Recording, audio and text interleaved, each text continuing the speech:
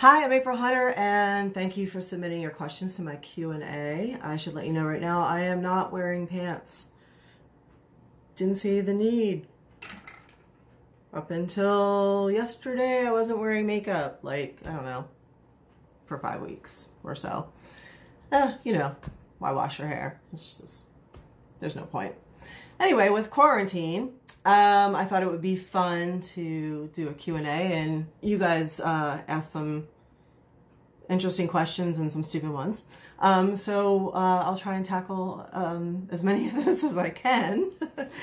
So one of the questions was, would you rather relive your best match or rework your worst one?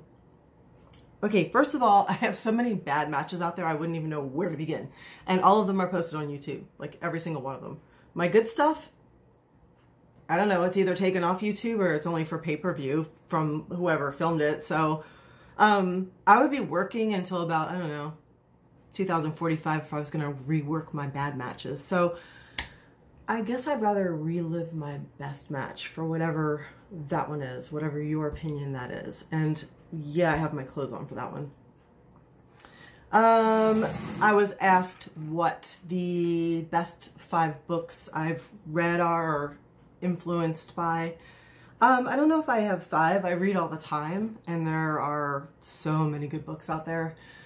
I could go back to like Judy Blume, but there's a ton. But the ones that I love right now, and by the way, thank you, Kathy Owens, for my corgi cup. How cute is that? So,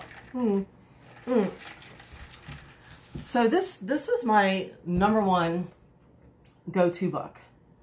I don't know if you can read that.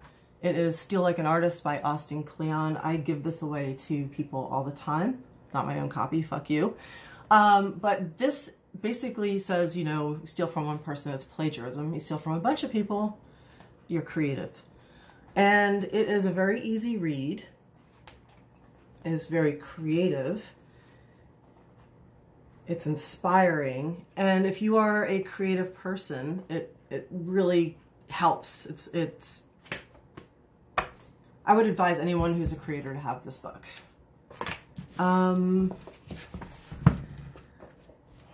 Courage, The Joy of Living Dangerously by Osho. Some people call him a cult leader. I think people that don't understand like to throw labels around, like conspiracy theorist or whatever. Pro wrestler. Anyway, so this is a really interesting book that has a lot of outside the box thinking and is very spiritual, and it takes from all of the religions and kind of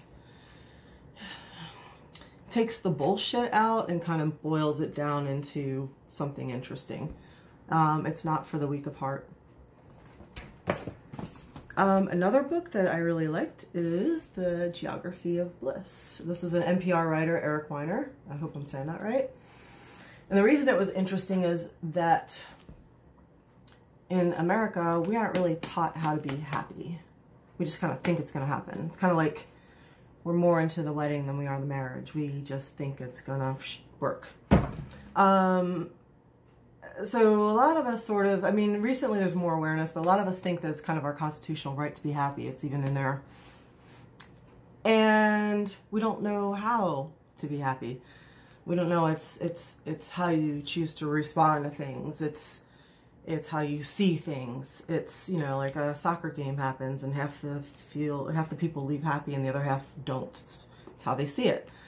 It's wanting what you have. So he does a study and he goes to all the happiest countries and tries to understand how, how in the blue fuck they're happy. And then he goes to Moldova, the most unhappy country, and tries to figure that one out as well. And it's very interesting.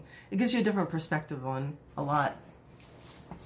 And another that made a significant impression was Maus.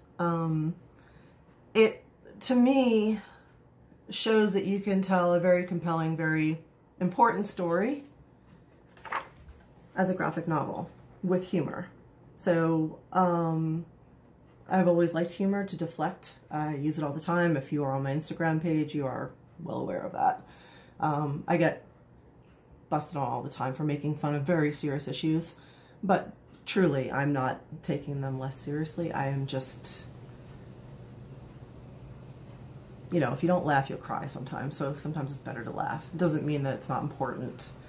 And such is the case with Mouse. So I like that. I like that comedians will do that too. Use humor to bring attention to important things. So there's the answer to that question. And we will continue shortly. And thank you for submitting. Before I go on to the next part, I want to say thank you to the fans watching. Thank you to you guys who support my sites, come out to my appearances when I have them, you know, back when that happens, who purchase from my pages and my Etsy store, and who are just, you know, amazing. And for those of you who are not amazing, off with you. But the rest of you, thank you very much. Thank you. And we'll continue this after I get some chai tea or cappuccino. I need something. I need something, you know, just shy of cocaine, but stronger than your average coffee. So in a minute.